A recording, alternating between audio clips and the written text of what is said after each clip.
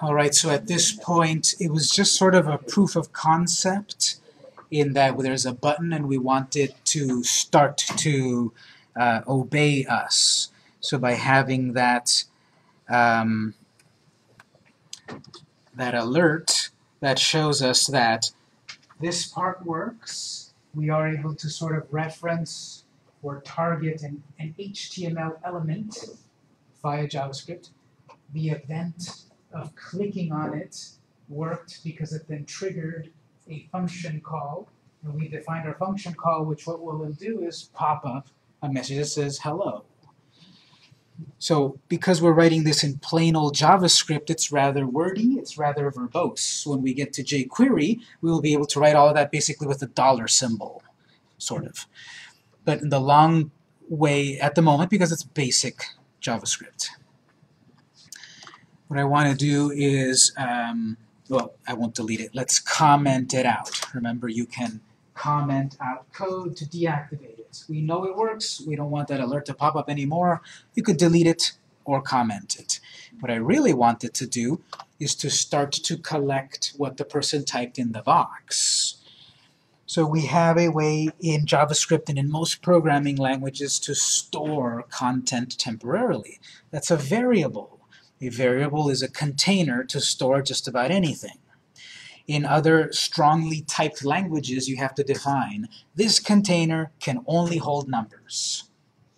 This container can only hold text. You have to type the type.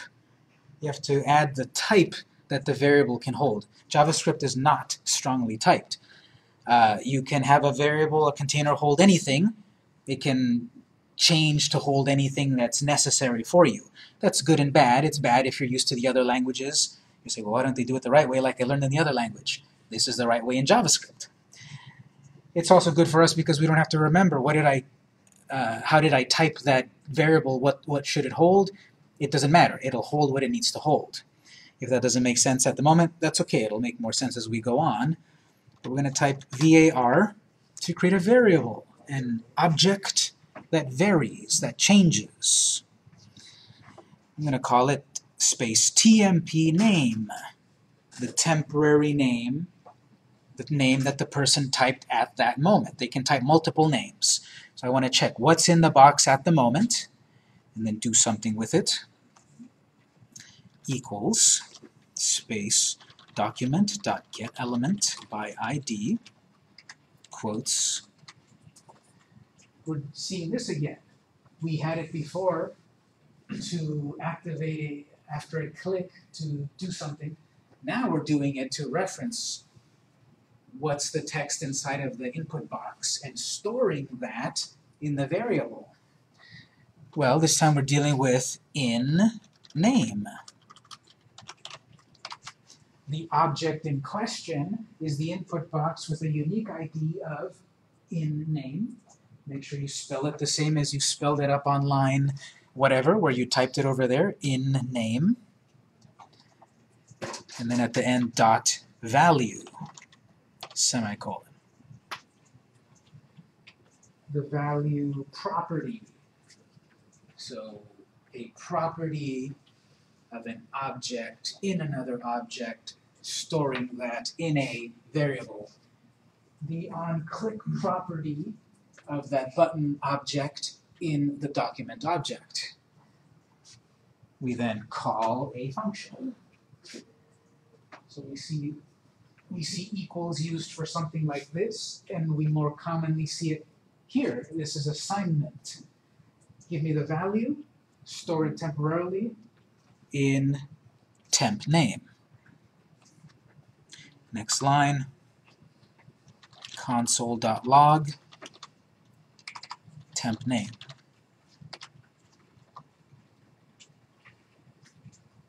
Save it and run it. Type something in the box, click save, and then look in your console to see what you typed.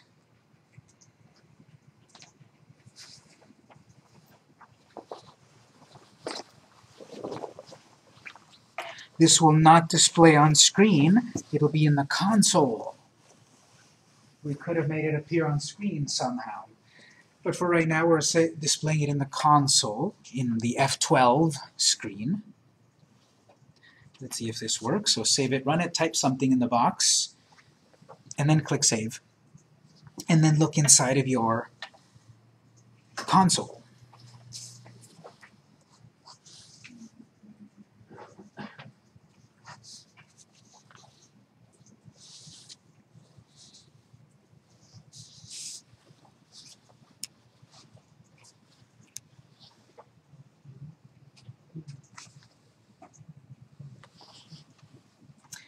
So it should work something like this. I'm going to open my console right away. I'm going to type a name here. I'm going to click Save. And it goes to the console.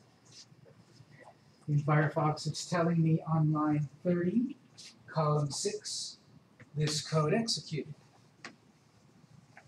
If I type something else, well, John Adams is still there. I need to clear it maybe. Type something else. Save. Get the next result. Line 30, column 6. The name was up there. I have to clear it to type another one. Well, I want it to also clear after saving.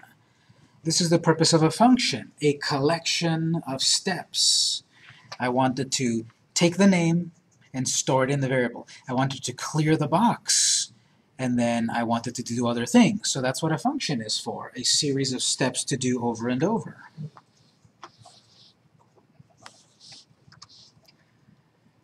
So you should see that it did take the value, it stored it in the variable, and then displayed the variable in the console.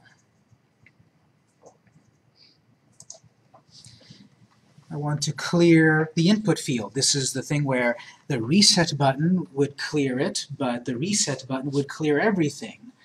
And this is how we can target to clear only individual boxes. We have to reference the box, which is document.getElement by ID.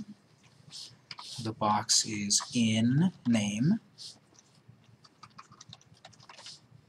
And we say value, dot value equals, quote, end quote. That lets us clear the value, that lets us clear what's in the box. We set it to nothing, to null basically, to nothing. So retrieving the name, displaying the name in the console, clearing the box, this series of steps all in this function that runs after the button is clicked.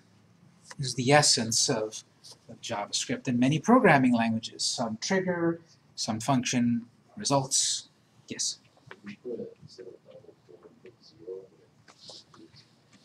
Yes, it would put the number 0 into the box. 0 is 0, it's not nothing, it's something. I think if we put null, that might empty it out, but it's common practice to put nothing. Into it, put nothing, null, so it clears it out. Let's see if this worked. If I run it, open my console, type a name, save it, display the name, and it cleared the box. Back to the placeholder. So if I just save names, there it goes. Displaying it, clearing the box, back to the placeholder.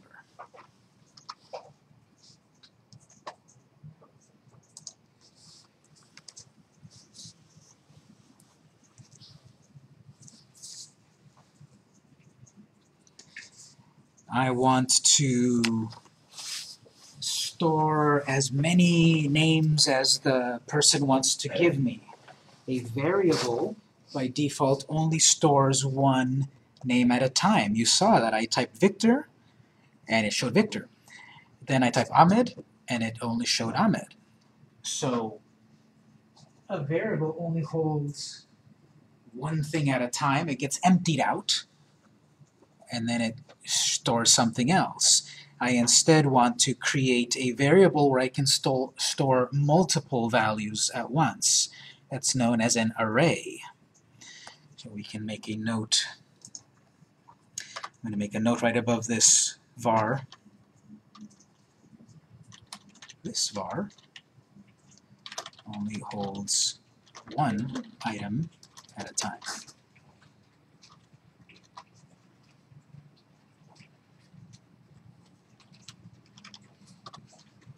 A note down here, we emptied or cleared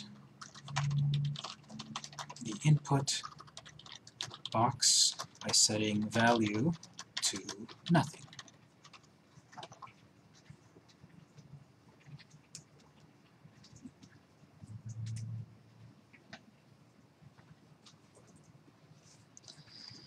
The console. Displayed in the console the contents of the temp name variable. The variable is a container, just like these containers here hold a variety of beverages, water, apple juice, maybe vodka in one of them, but they hold different liquids. They're just containers. They hold different things. If you wanted to put something else, you'd spill that out and fill it with something else. That's what a variable is in many programming languages. Well, what if I have, one of those handles that holds, like a six-pack of beers. So I can have different beers in that holder. That's an array. I can hold different kinds of beverages in that. So we'll create a new kind of variable that lets us hold more than one variable at a time. I want to input lots of names and save them and retrieve them. This kind of variable here only works with one. We also need to deal with scope. This variable that we've created is created at the moment that we click the button, and when we're done running the function, it then gets removed from memory. So the default is the name Victor was displayed, and then when the function ends, the variable disappears, basically. This built-in memory management. Variables inside of a function only exist while the function is running. When we get to the end of the function, the variables go away. I want to store the variable longer, multiple items in the variable, and I also want to be able to use the variable in other places in my project. Any variables that I created in the function will only exist in this function. This is a little complex to talk about now, but we're going to create a variable that is global. This is a local scope variable. We need to create a global variable, meaning a variable outside of the function. So let's back up. Let's back up outside of the function and create a variable over here. We're creating a variable that is global, that can be used in multiple parts of the program. This variable really only exists and can be used in the world of the function.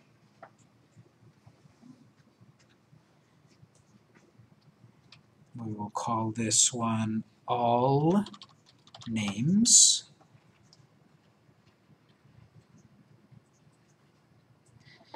We saw here, we created a variable, gave it a name, filled it with something, assigned a value. So we created it and filled it with something. Same thing up here. I'm going to create it, fill it with something, equals. I don't know what yet. I don't know what names people are going to type. So it'll be an empty array, an empty collection of variables. Square bracket, opening square bracket, closing square bracket, semicolon. Comment. Global scope variable, global scope array variable. It holds many values at once. Can be used all through the program. So that means down here, this variable only holds one item at a time. Local scope variable can only be used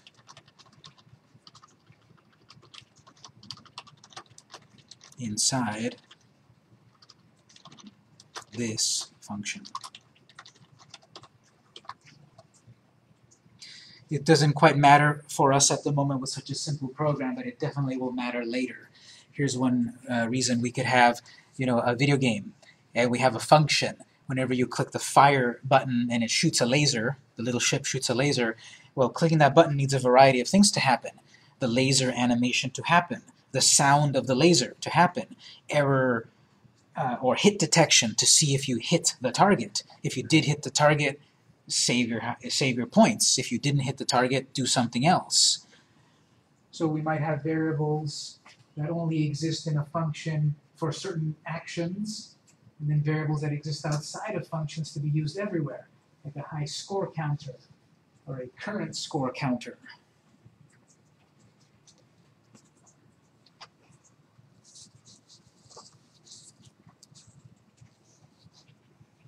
The good thing is, at least in this function, we can access that variable outside.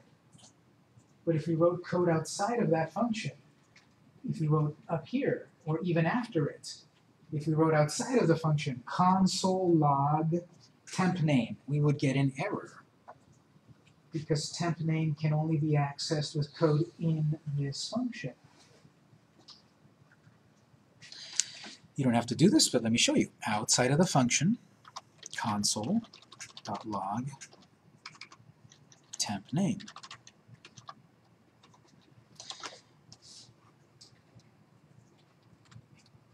If I try to save anything, I'm getting an error over here. Temp name is not defined. It's the code inside of the function. This one did work because line 28 or line 36 is inside of the function. Line 40 is outside of the function, and it cannot find this variable.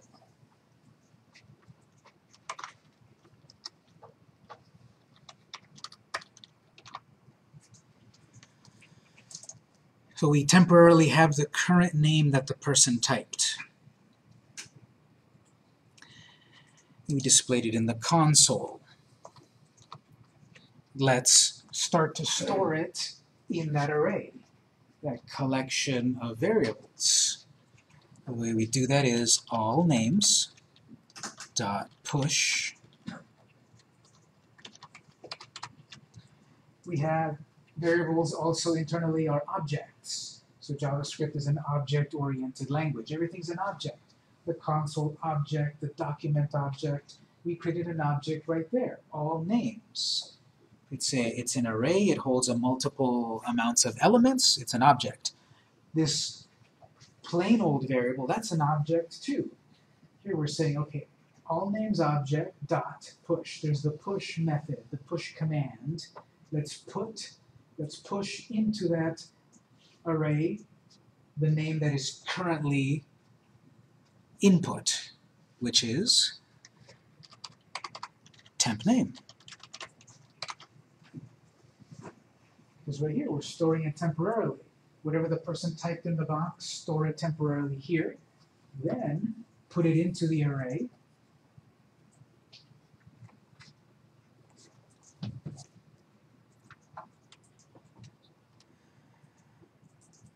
And then after that, well, before that comment, add the current name into the array. Or to the array, add to the array.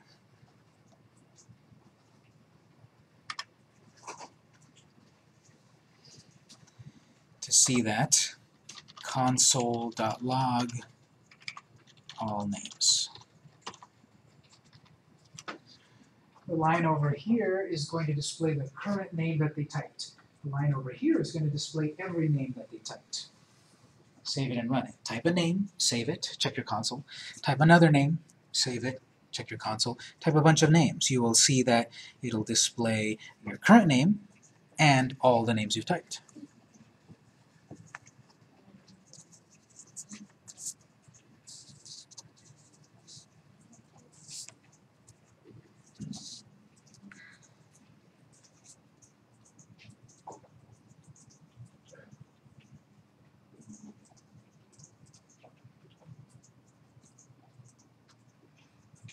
So does this thing just grow and shrink as you have more variables within that array? Yes, it'll keep growing and growing every time you push into it. And we have various methods, different various commands to cut things out of it. So yep, it can change at any point. Let me check mine, so I'll run it.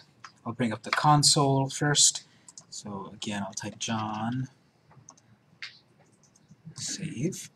My first line is the current temporary name. The next line is saying, here's your array with one name inside of it.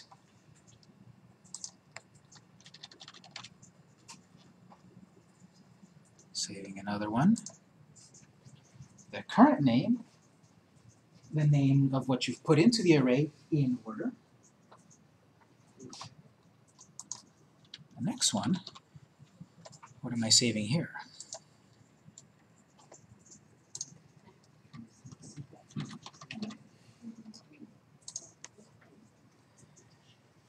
So this is the current name, and then here's the array in that order of names that I've saved.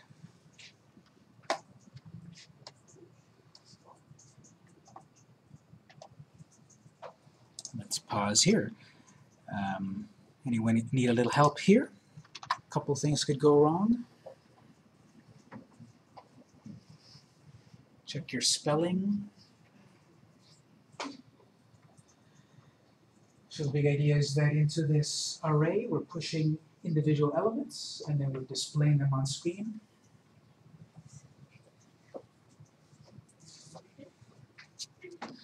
All of this is inside of the function name save.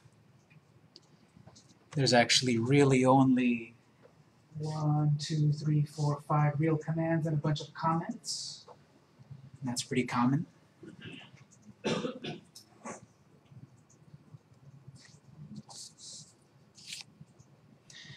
Well, all of this is being saved internally in the memory. I want it to be displayed on screen. It's going to the console, but the console is for developers. It's for us to troubleshoot it and debug it. We want it to display it on screen. We have a div placeholder. We'll do it the quick way, then we'll do it the right way. I want to display what's in my array on screen.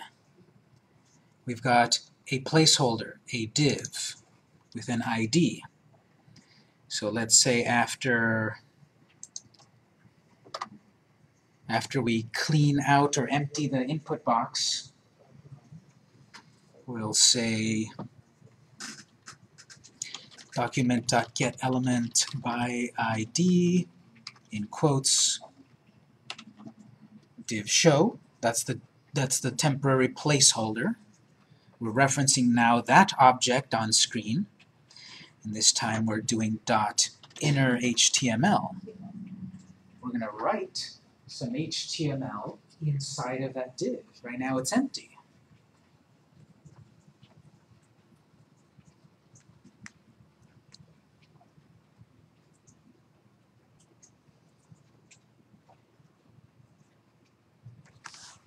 Equals all names.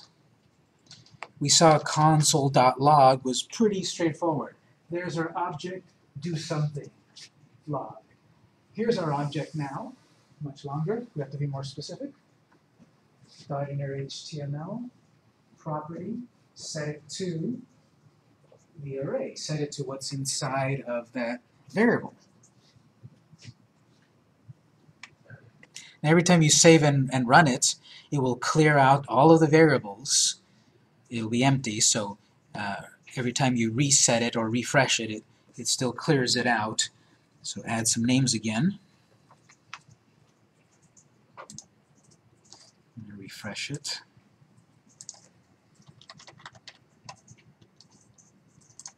So I save the name. In the console, it's behaving as it should have a moment ago. Now on screen, it's showing something.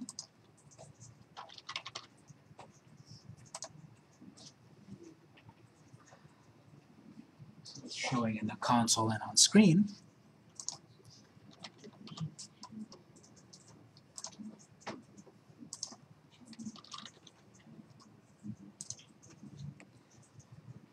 console is doing something, and on screen it's doing something. Whatever's inside of that array, show it on screen.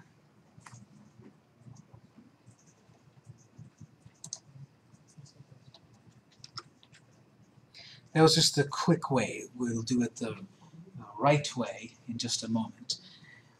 Do you see what's going on here? There's this user input, the plain HTML, relatively easy to set up. It doesn't actually do anything. That form doesn't do anything until a button click. Then the JavaScript takes over. So it's very common to have like 20 lines of HTML and 200 lines of JavaScript, because we need to specify the objects, create variables, manipulate them, display them on screen.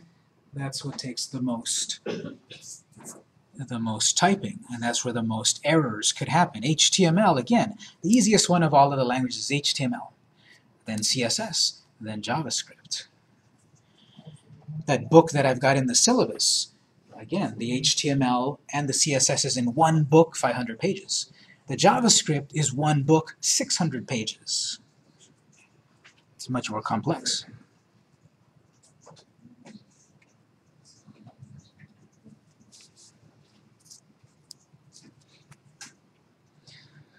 Let's pause here. Is anyone having any trouble with any of this?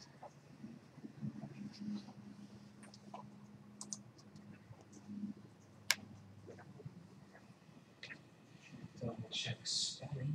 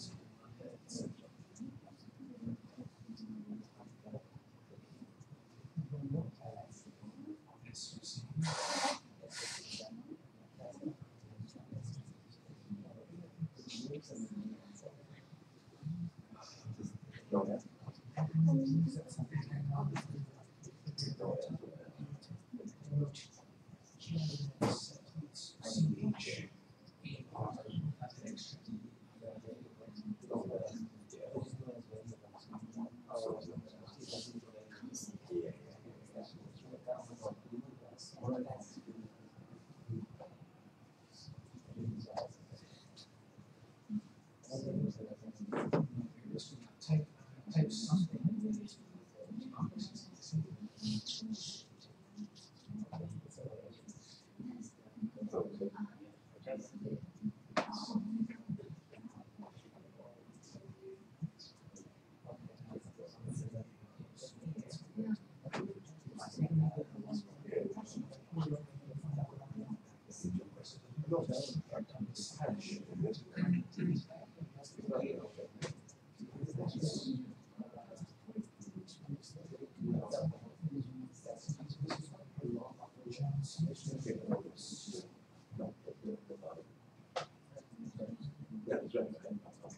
So that is supposed to be this.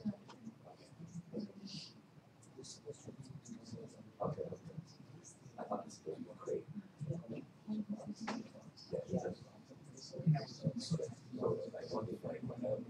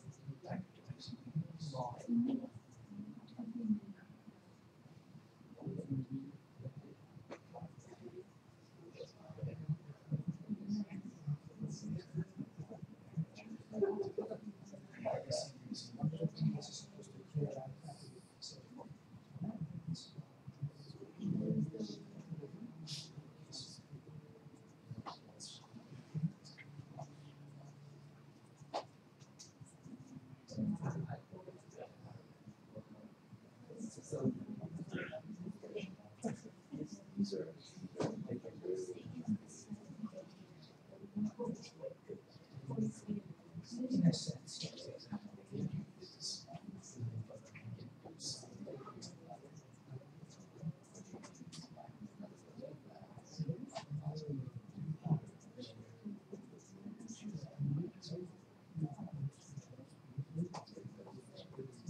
Technically, like the field switch itself is an object that puts objects and variables. Okay. Field set is an object, and say that an object, and it's just giving you references. These objects that have name references. Oh.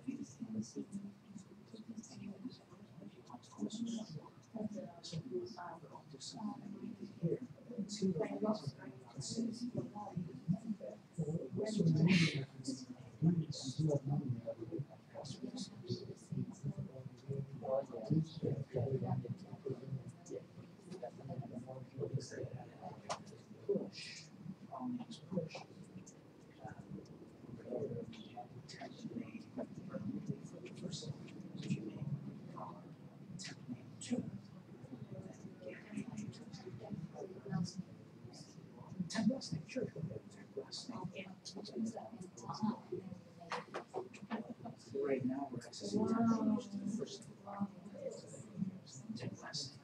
Access.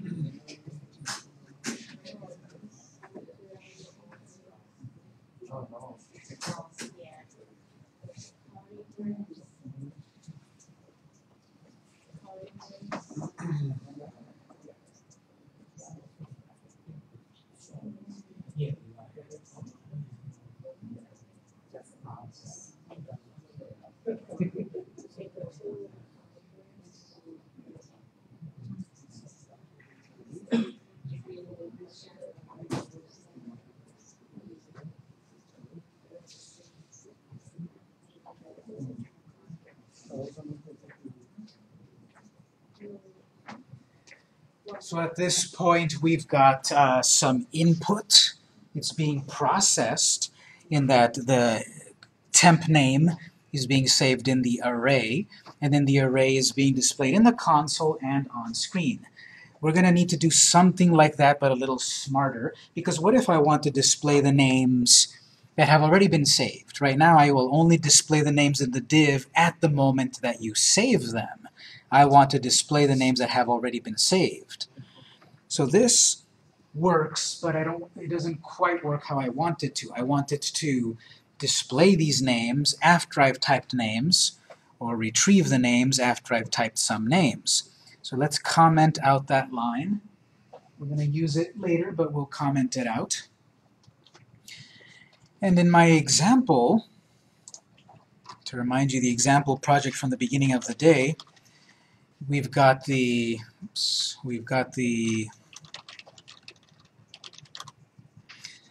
input box, go, cancel, clear, whatever. And then you start to save items in here. Save and save and save. And then after the fact, I want to do something with them. I want to either display them all, get one random, or get them all back randomly. So let's start to work on this stuff. We need more buttons. We need more input buttons. That's plain HTML. We'll go back to the HTML area, add some more buttons, give them IDs, so that then via the JavaScript they can do something else. Let's back up to the form. We've got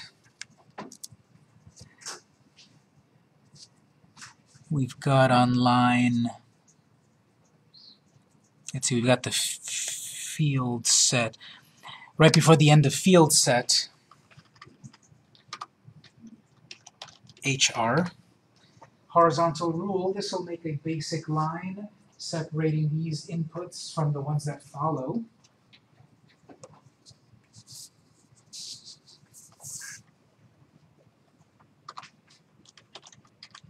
Input type button, value,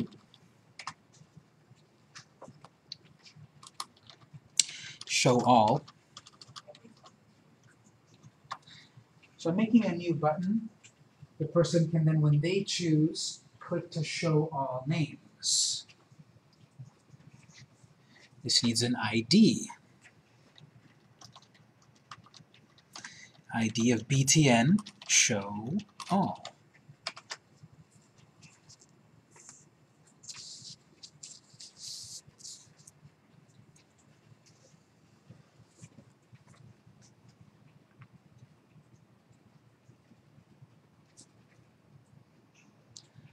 So now we have a different trigger to have different things happen. We've got a show all button. We then need to write some JavaScript to make that button active, to make it pay attention, so to speak, and then a series of steps to do something after the button is clicked. So an HTML object, JavaScript sees everything here as objects. So an HTML object, which then needs a trigger and then a series of steps. We're going to write then something very similar. We had the onClick upon that save object to do something, and then the something is a function. So we'll do something similar to that. After the end of our function name save, a couple of enters there to separate them. Document.getElement by ID. I'm still inside of that whole iffy, the immediately invoked function, the very, very first function in the script. Open close parentheses, dot on click. So on the object, btn, I forgot what I called it already, btn show all. btn show all. On the btn show all button, after we get a click, equals the name of a function that we'll invent, fn show all, equals fn show all.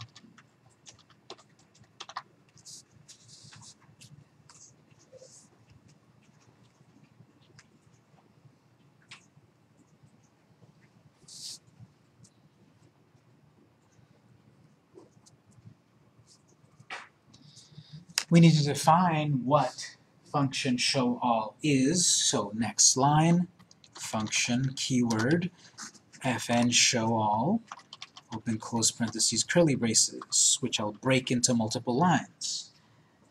So here we're defining, what does the brand new command function show all mean? It means this, function show all. And notice the syntax, open and close parentheses there. In JavaScript, the way we're writing it here, the way it is, we don't put the parentheses here. In other instances we will. Don't worry about it just yet. But up here we're basically saying call a function. We're defining the function here with this syntax. Don't forget that closing curly brace.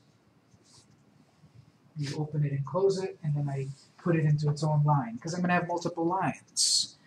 And therefore, before I forget, and fn show all.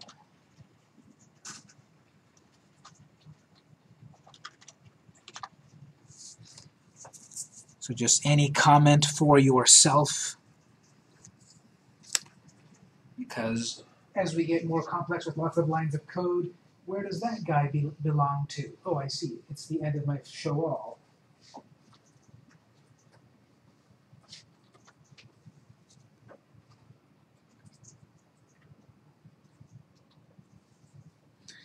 In this function, just copy and paste. Copy and paste this, that we saw it worked before, but it wasn't happening when we wanted it. We want this to happen after a button click. All of this sets up a button click to do something. Just copy and paste it. If it worked before, just copy and paste it. Into your div show, in your inner HTML property, we're going to write HTML into div show, all the names in the array, after we click the button.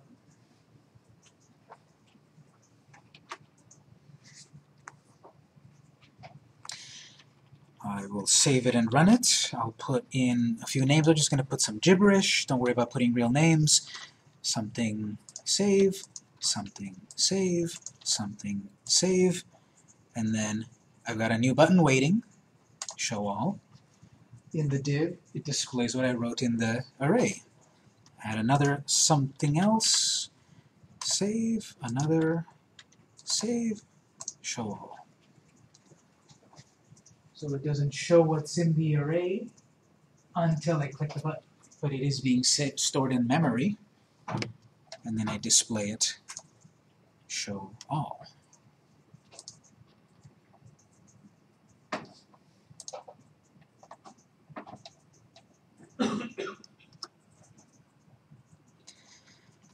This is the part where, obviously, if we're following along in how I'm typing it and how I'm guiding us, it's working a certain way.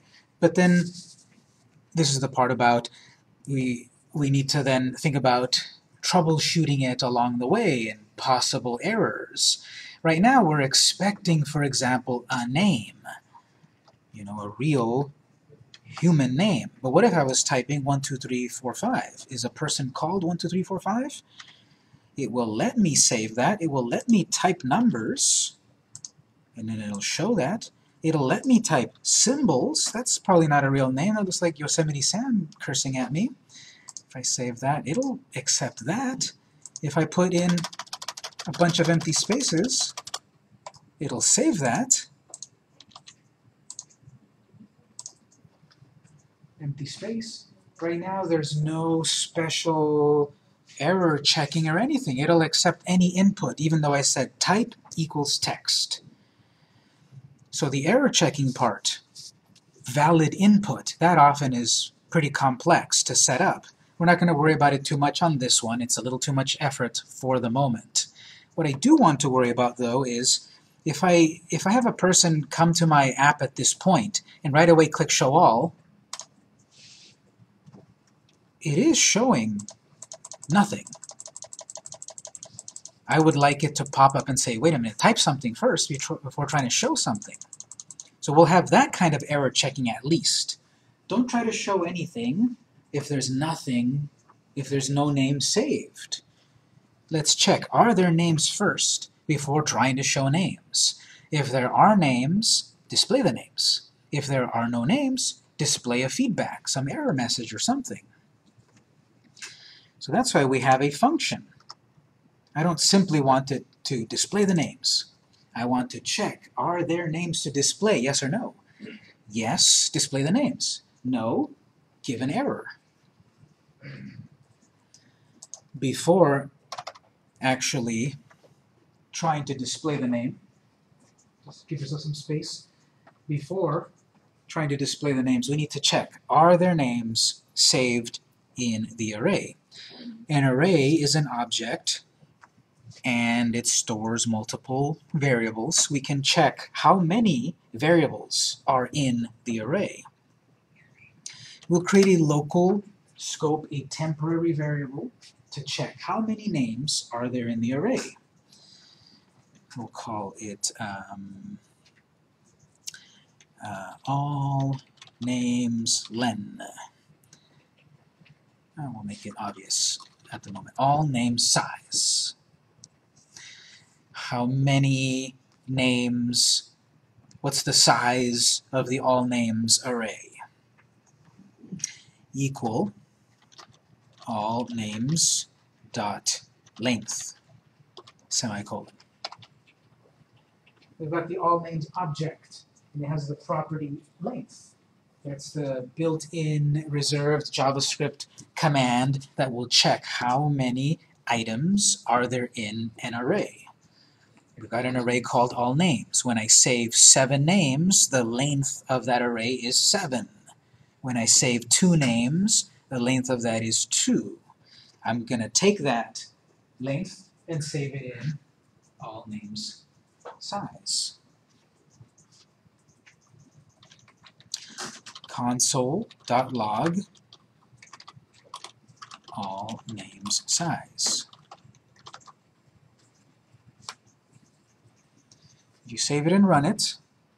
Don't type any names and you click show names. You should say 0 or null or something. There's nothing in the array.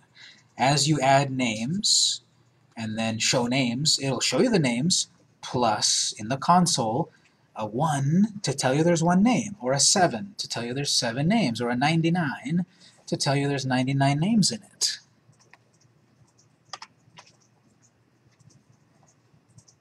So check the number of names in the array, store that temporarily, display that, and then do the rest, which it's not done yet, but I'm building up to it conceptually. Pull up my console. If I do show all now, 0. There are no names in the array. I put in 1 name. Save, show. There's 1 name in the array, and it shows it on screen. Put in another name, save it, show it. There are 2 names in the array, 2 names. If I type special characters, it'll take that, but again, we're not going to deal with error checking special characters. It'll take it. So there's the name, that root name, and there's 3 of them. Even empty spaces. If I put an empty space here and save that, it'll take it. There's a 4th item in the array right there, empty spaces. Empty space. It won't show over there, am I right? ADS after ADS. What's that? It won't show the empty space, am I right? Because we have inner HTML, the empty space will be rendered as 1 space. But internally, in JavaScript, it is saving it as like 3 spaces. But it only shows, it is showing here because it's got a comma. If I were then to add another name, save and show, there's that empty space and the next name. But in the array, in the JavaScript, it did save 5 spaces. It's just that HTML ignores them and just shows 1 space.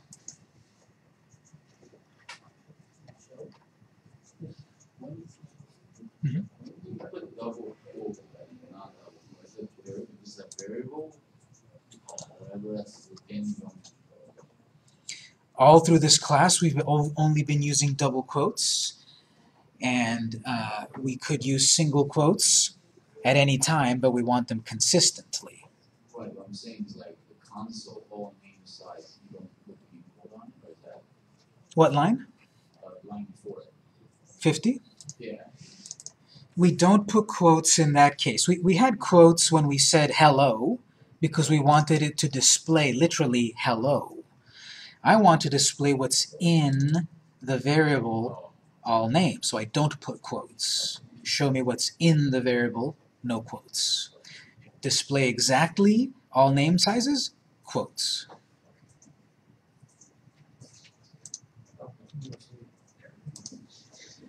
This is building up. This is getting us to do something else. Because if I'm talking to someone in the real world, we kind of understand each other, and I would say, are you hungry? Yes, let's go get something to eat. You know, that all makes sense. To the computer, it doesn't. The computer doesn't think that way. The computer basically thinks yes or no, on or off, true or false, 0 or 1. It thinks in a binary way, in 2 ways, yes or no, true or false. Every computer, the most advanced computers, the most basic way it thinks is true or false, yes or no, 0 or 1. So we're trying to set up here something complex. Are there names in the array? If there are, display it. If there isn't, give an error. We can check that here. What happens when there are no names in the array? What's the result of this variable? 0. So 0, there's no names. What's the opposite of 0? Any other number besides 0. So we're about to check. If there's 0 items in the array, there's nothing in the array, give an error. If there's anything else besides 0, there must be something, at least one name. Display that. So before we actually display something, we need to check. We need to ask if, open close parentheses, open close curly brace. This is one of the different ways that we can ask a question or check something. This is a conditional statement on the condition of something. Conditional statement to check true or false of something. It will only check true or false. Again, on, off, true, false, yes, no. Anything in just about any programming language. You know, all behind the scenes of everything that happens on Facebook or Google or Instagram or anything, all behind the scenes, it's yes or no.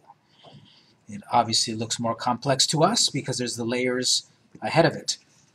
But behind the scenes, if someone clicks your picture on Facebook to like, behind the scenes it said something like, if like equals true, show a heart. If like equals false, don't show anything. Here we're saying if all names size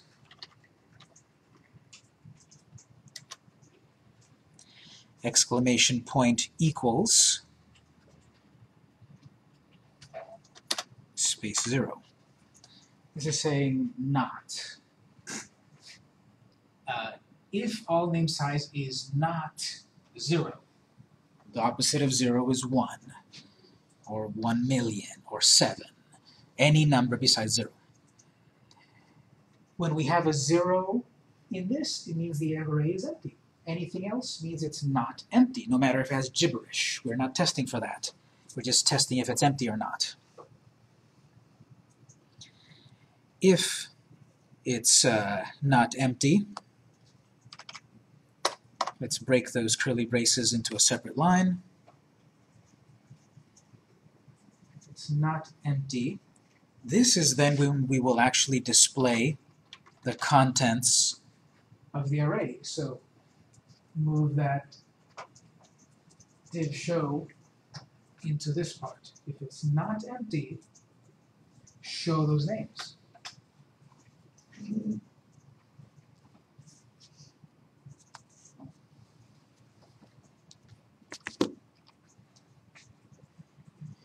At the end of this curly brace, else, another open curly brace and close curly brace pair. because it can only check true or false, yes or no. So we have either it is 0, not 0, or it is 0. That's the else part. We're either going to trip this part, we're either going to trigger this part, it's not 0, so show the names. The other possibility is it is 0, so there's the else. In that case, to the user, alert, please enter at least one name first.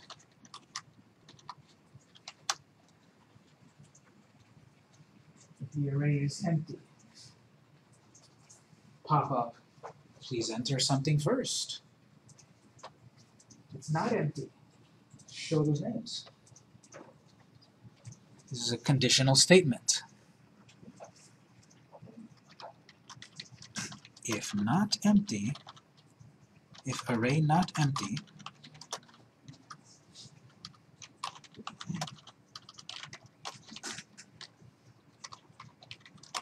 show names in the array. Or else it was empty.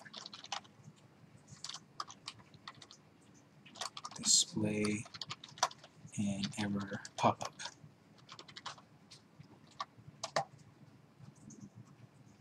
Conditional statement to check true or false of something. If you save it and run it and click Show Names with nothing saved, it should pop up and say save at least one name. As you add names, it should then show the names, because every time you click Show Names, It'll do this same loop. When you click Show Names, it'll run this and check. and at one point it could be empty, and at one point it could not be empty. So we've got the if and the else. We're checking 2 possibilities. And yes, with other code there are ways to check 5 possibilities, 99 possibilities. This is one very quick way to check two possibilities. Either it's empty or there's something in it.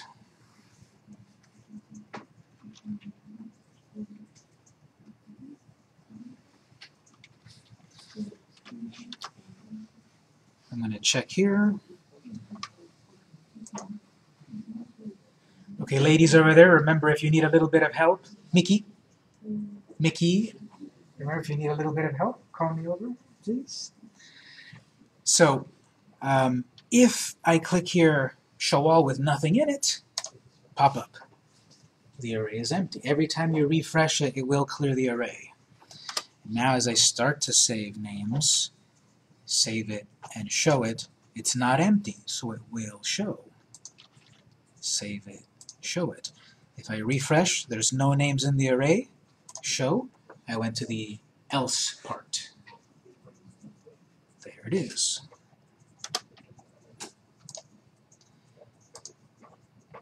So let's take our second break here. Let's confirm all of this works. It's 8:10. We'll be back at 8:20.